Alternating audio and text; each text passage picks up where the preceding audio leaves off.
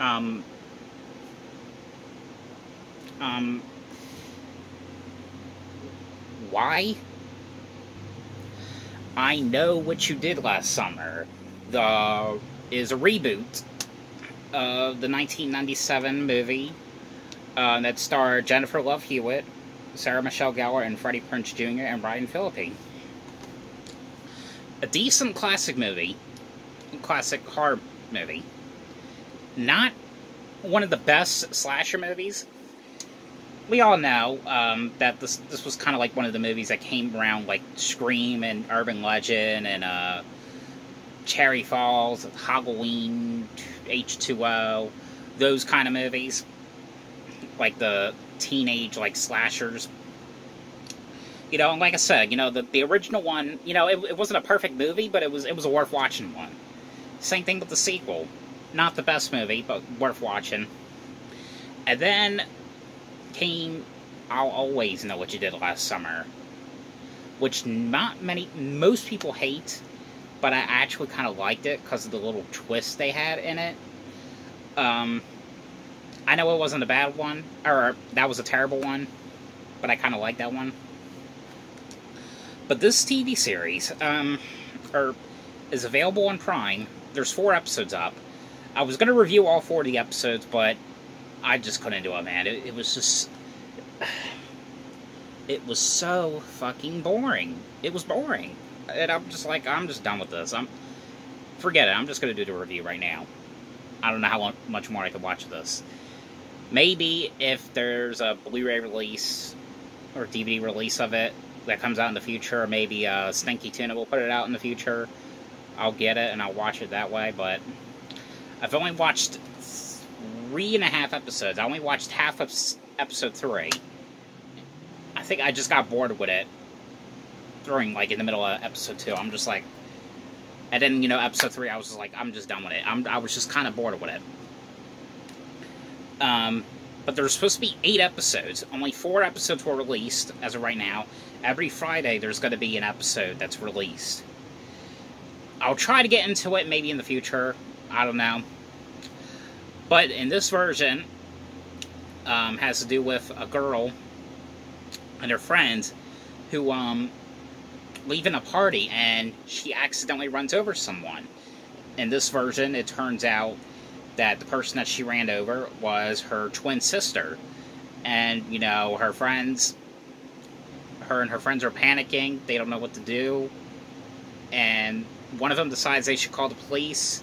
Another one's like, no, we probably shouldn't call the police. We have to hide the body. Which is now considered manslaughter now. And that's what they do. And a year later comes, someone knows about it. Hadn't we heard the story a little familiar? And now everyone's a suspect, and a killer is out taking people out one by one. It doesn't really show the killer. So I've only watched only one scene of like a death that was possibly like supposed to be like a Ben Willis character. You know, I was really skeptical about them doing this TV show reboot. I don't think a TV show was necessary. But, you know, it's Hollywood, it is what it is. But I do like how they changed it around. Instead of just making it be, oh, it's just some random man we ran over. Some random old guy, and he's the killer. I liked how they changed it, the fact that it was actually someone they knew. So, with my prediction, I don't know yet. But I'm going to probably go on a limb and say the person who the killer is, it's going to probably be the one that they ran over, which was the sister. I don't know, because we're not there yet. But I really wish they would have just done a movie more. I know there was talks about Blumhouse doing it. I don't know what happened.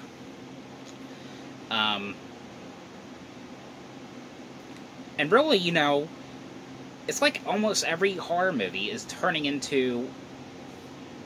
They're making reboots of, like, TV show versions of them. Like, we got the MTV Screen. I know I was excited about that, but watching it now, I'm like, why the hell did I get excited about this? We got Bates Motel, which Bates Motel was very good, way better than all the other reboots that they've done. I know then there was Taken, now there's The Equalizer, got The Mist, and then they did that Purge, which I have the first season of The Purge, I just need to get the other one. Which, honestly, I don't know why they did a TV show of The Purge. That really wasn't necessary, because it was the exact same damn thing. Except longer. And now we got the Chucky series, which I'm hearing is doing fantastically good. And I'm actually liking, from what I've seen so far, it's actually pretty damn good. But there's just half the time with these kind of TV show reboots to movies, some of them just doesn't work, and I don't think this one is working so far. It's just too long. There's some stuff that's really unnecessary. I mean, they put drama. They mix horror with drama in it. That's kind of like what they do with this. But the Chucky series from the first episode, they're not doing that. It's straight up 100% horror. I'm not saying that drama together is bad. I'm not saying that. But there's too much of it. And with the Chucky series, they're just going straight to the horror. They're going straight to the slashing. They're going straight to the killing. That's what I liked about it. They're not... I know Scream did a little too much of that, but it was way better than this garbage. So there's my review of I Know What You Did Last Summer. I'm going to give this one, on a scale of 1 to 10, as of right now, probably a 2. Am I going to get it when it comes out to DVD or Blu-ray? Maybe, just to try to give it another rewatch. I don't know. But, guys, thank you so much for watching. Hope you guys enjoyed this video. Make sure you give this video a thumbs up. Leave me comments below what you thought about the video, what you think about the show, and follow me on Instagram or friend request me on Facebook.